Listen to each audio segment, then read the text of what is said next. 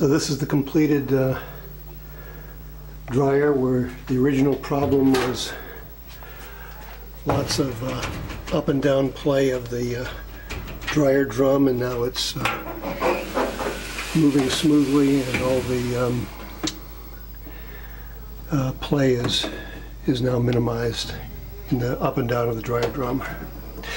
Previously, what it would do periodically, it would grab pieces of clothing on the top of the dryer, which would snag up between the drum and the door mechanism, and the fabric would be pinned in there because there's a big gap up there.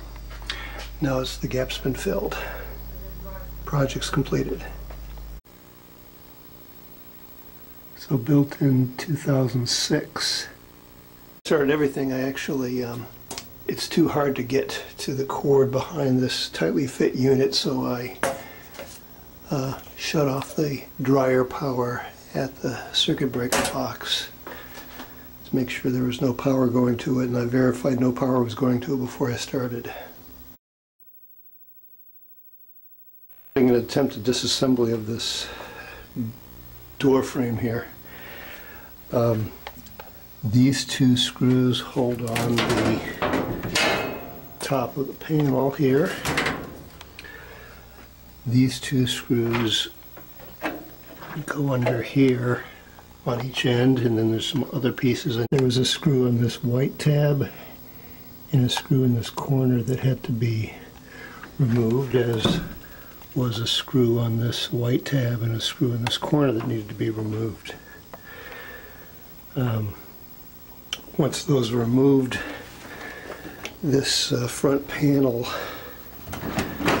sort of hangs from these plastic hooks on each side.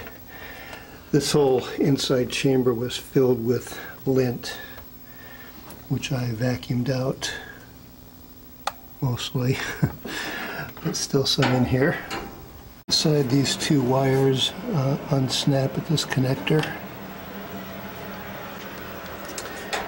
And on the left side, this connector and this connector unsnap apart.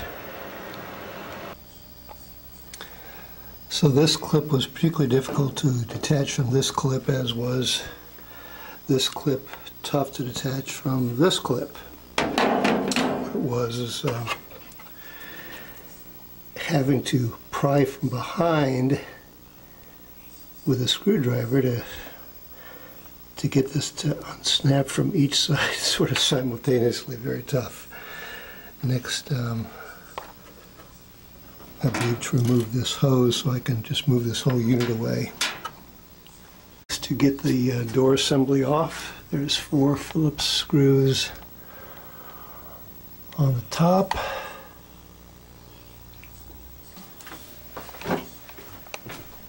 And these 2 Phillips screws on the bottom. This inside sloping panel is also a problem. That 4 screws have to be removed.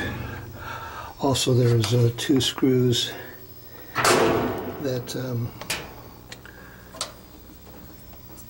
were attached to this lint tray, and these 2 wires had to be detached. I just slid off.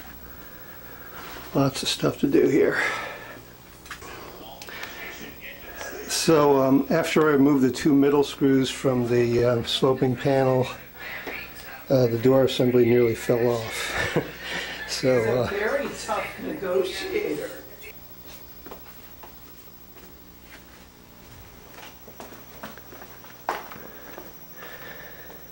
So these are the replacement parts. Felt seal lower, felt seal upper, and then I put all the replacement screws inside snack size Ziploc bags that I've labeled so I know where they go back in place. Only one of the knobs had to come off. This is the control panel sitting aside, the inside sloping panel. The door assembly had a lot of up and down play on the unit, and the reason is obvious. Once I get it apart, there's nothing left of the the upper felt seal completely worn through, and so the drum had a lot of up and down play. So I'll be peeling off the remnants of this seal and gluing the replacement in place. This vent fits over this fan assembly, and this was just all coated with dust, as was much of the inside of the cabinet, which I vacuumed out before I started. So if removing this panel earlier, it would have been much easier to unsnap all these wire connectors. They were really tight against this frame when it was in place, and it was very difficult to get enough slack to figure out how to unsnap them. And had I removed this panel earlier, it would have made the process much simpler. Besides the worn off felt, there's a plastic surface on the inside of the drum, and I had ordered a replacement strip, but as I can see now, it's only enough to go halfway around. This is not worn out completely. It's discolored from having rubbed against the metal of the top of the door frame, but I only ended up getting one of these plastic strips. They're held in place by these little clips that are part of the plastic strip as it goes through holes in the metal.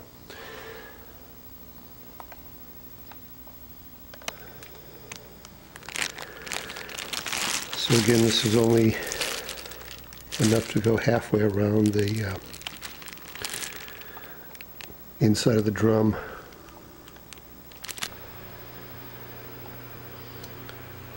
So I haven't figured out a tabletop to do this on, but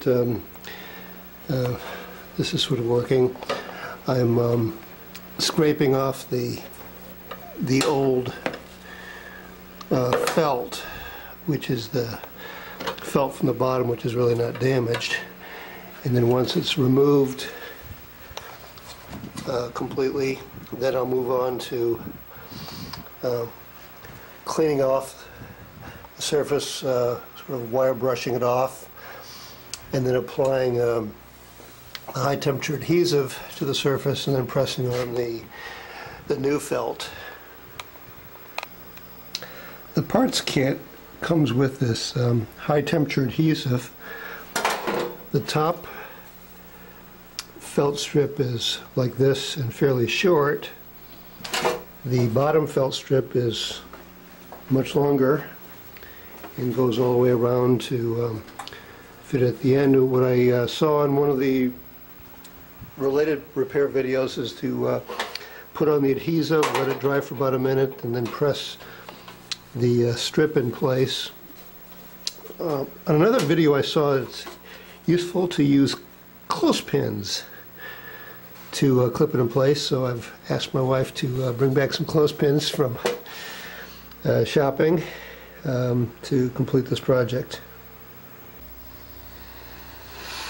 So on the left is the new dryer glide, and on the right is the old one, and there is a thickness difference. Not tremendous, but it would have been good to have known that I only got half of the replacement dryer glide. But this will have to do for now. I'm going to wait for a week for a new one to come in before I put this back together again.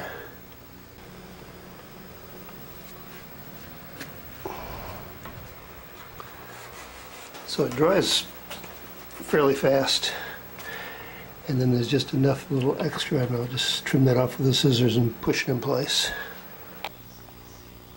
This is part way through the reassembly. It was, I thought, exceedingly difficult to get the drum lined up in the door frame, and in the door frame there's a sort of a clip on the side here, and then on the opposite side, and getting it lined up with the screws on the top.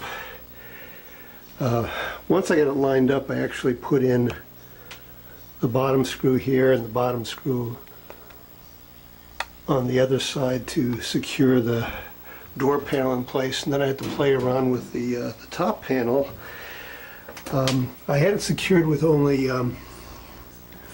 one screw in the middle here and one screw on the opposite side, and what I found out is when I put the door frame up, it was not on top the way this is here. It was actually in between, and so what I have to do is to take out that screw, tilt it back, and then slide the panel, this top panel, underneath this, and then replace the screw, and then remove the screw on the opposite side, tilt the panel, slide the top panel underneath there, and then replace the screw, and then I was able to line up these 4 screws on the top here to secure the door panel.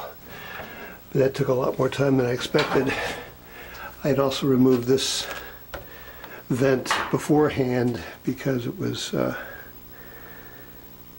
too much to get it all in place at once. Now I'll reassemble this, connect the wire harnesses, and then replace the inside sloping panel and then the exterior sloping panel on top of that. So just a few more steps to get it back together again.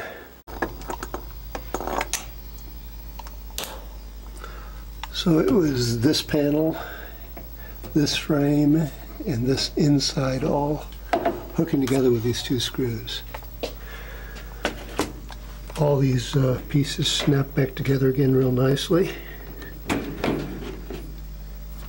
Have to put this hose back on, and then 2 screws hold in the bottom here, and the hose goes back in place. This plastic clips fit in these 2 openings on both sides. 2 screws on the bottom of the control panel, both sides. Next goes the sloping panel in place. The trickiest part for this panel are these 2 middle screws, which go into pieces that are not immediately visible. So I attach those first, and these holes are readily visible for the remaining 2 screws. So a total of 6 screws on this inside sloping panel. Then there's these 2 corner screws at the bottom of the control panel. One this side and one this side. And all the screws here have been Phillips head screws on this version of Dryer. Number 2 Phillips screws. Then the final piece is the exterior sloping panel. Screws in place as well. Then the power goes back on.